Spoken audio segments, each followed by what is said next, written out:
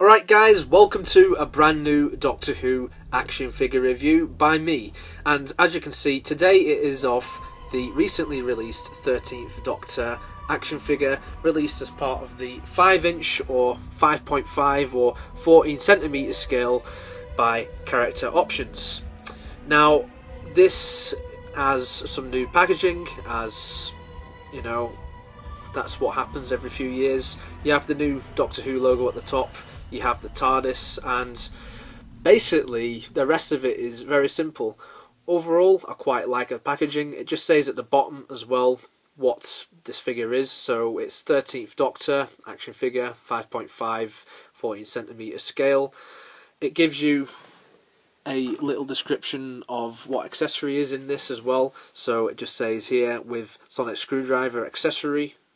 And yeah, overall I quite like the packaging used for this. It reminds me a little bit of the packaging which was used many years ago with the first batch of 5" figures which were released by Character Options. And if you're old enough to remember that, then high five. I remember collecting them back in the day.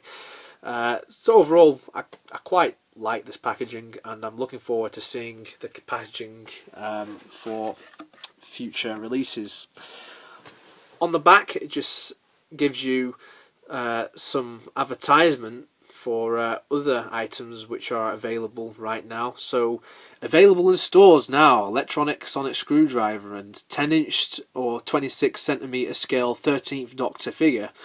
Yes, she also comes in the 10" scale. I didn't bother getting that, I just thought I'd get this. And it just tells you there, if you want to pause the video, just a little bit about the programme and about the 13th Doctor. So overall, I really like the packaging, but we're not here to talk about the packaging. We are here to talk about the figure itself. So let's actually open the box up and take a look at the figure more in depth.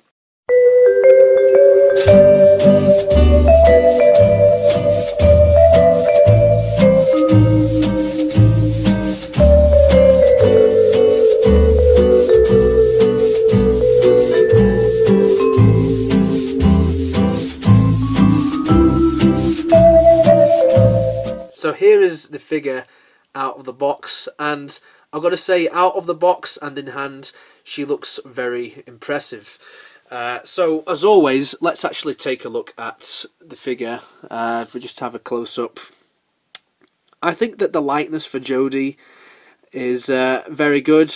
I've always thought that the hair looked a little bit weird, like from the pictures that I saw, but actually having her in hand, it's actually much better, I'll say that. And just holding her now is really good. Obviously, it looks like how she looks on screen. She's wearing her black shirt with the rainbow pattern on top, just there, and you've still got like the rainbow patterns like just on the ends of her coat there. The coat is very nicely detailed. You've got all the creases, you've got the hood at the back, you've got the inside of the hood which is like a dark blue, and you've just got a little bit of lining there. And if I just move that, you can see a little bit more here with the pockets. The pockets aren't open, they've just like sort of been painted on, if you will. But I think for the most part it really captures the look of the 13th Doctor. It's a very good representation of what we saw in the programme. And yeah, at the bottom there you've just got what looks like, I'd say, dark blue just at the bottom of the coat here. The coat isn't removable as far as I know. No, it's not removable, so don't try and remove it. And yeah, you can just see the inside of the coat. It's again a dark blue, similar to how the inside of Capaldi's jacket was red, seeing as a lot of his had like a red lining inside, and or whatever it was. So yeah, overall I think for detail it's very good, and obviously just going down here, you've got the trousers, just sort of blue trousers, not much going on. You don't see a lot of splodges like of dirt or anything like that, and there's not that many creases and not that many mixes of colours. It's just all one plain colour of just blue. Obviously you got a little bit of creases around here, but just going down here it sort of ends, because you see the Doctor's ankles, because that is how the costume was worn in the show. And here you have her boots. The boots are very nicely detailed, just painted brown with a little bit of washes of brown over it to give it that like leather look, and has laces on the shoes too, and you can just see part of her socks just creeping out from the top of the boots there. So overall, yeah, it's really good. I'm actually quite impressed with this. The only thing which is quite odd is the parting in the hair, but having said that, it's not as bad as I thought it was. And again, you can see her earrings there too.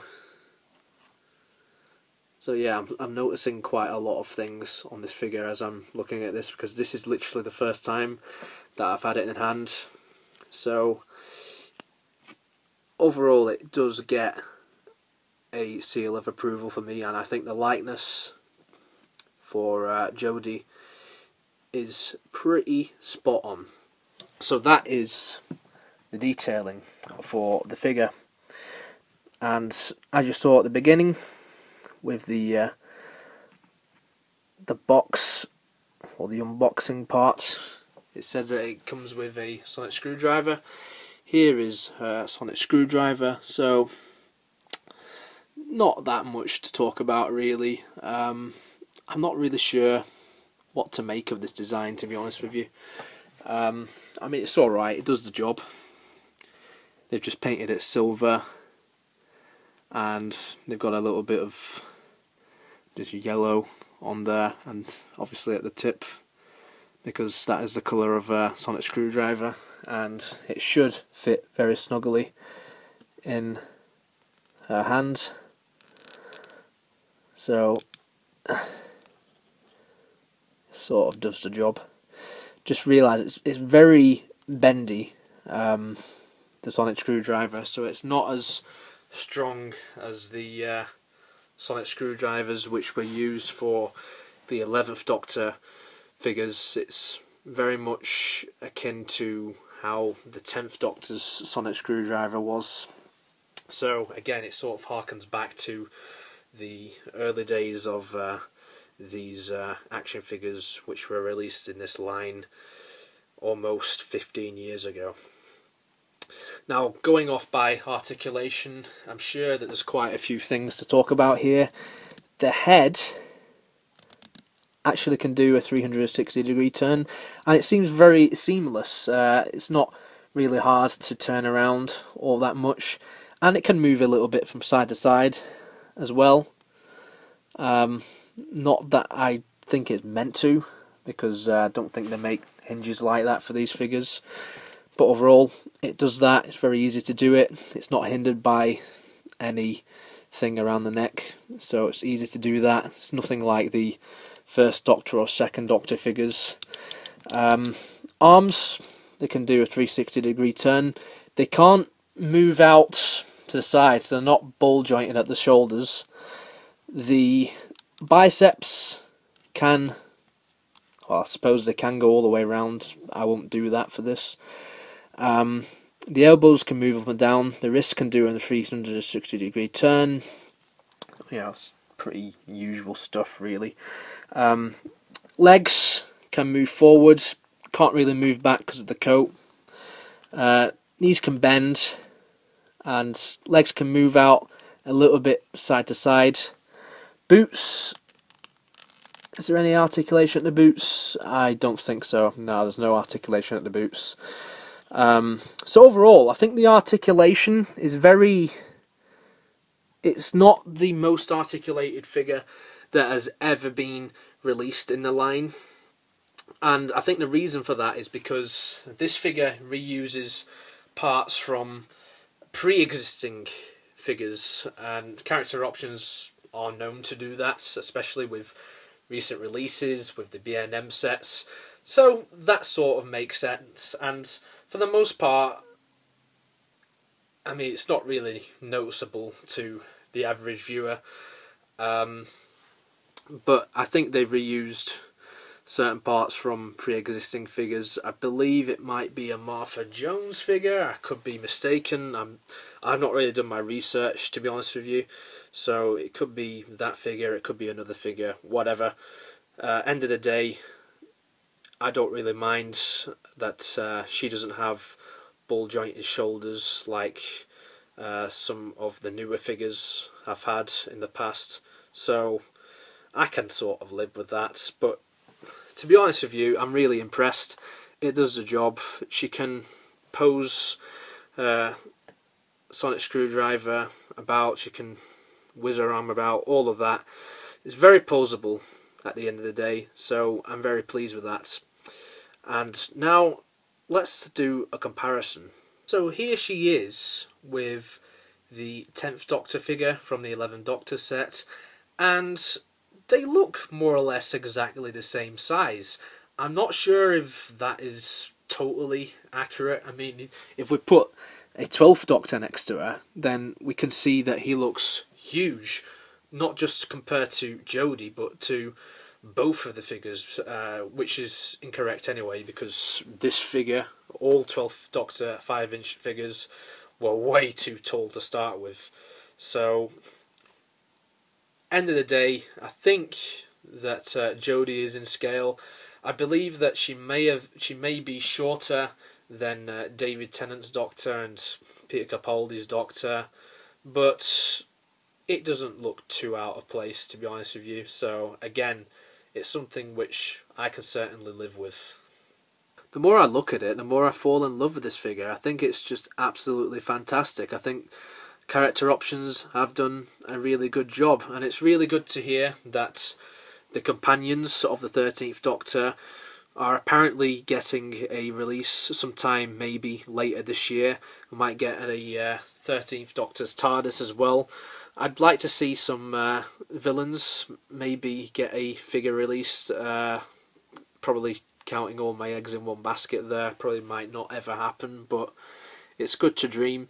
But overall, for now, I'm really pleased with this 13th Doctor action figure, and hopefully we can see much more of these figures make an appearance once again in the near future. I highly recommend this figure if you're just a fan of Doctor Who, and especially if you're a fan of the new 13th Doctor. Stay tuned for more action figure reviews on this channel, and apologies if you was ever waiting for that review of the 3rd Doctor and the TARDIS last year, which from B&M.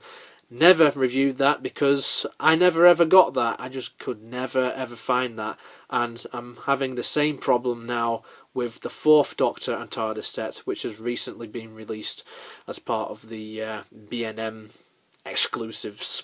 So don't expect them anytime soon. Have a great day, and I shall see you next time.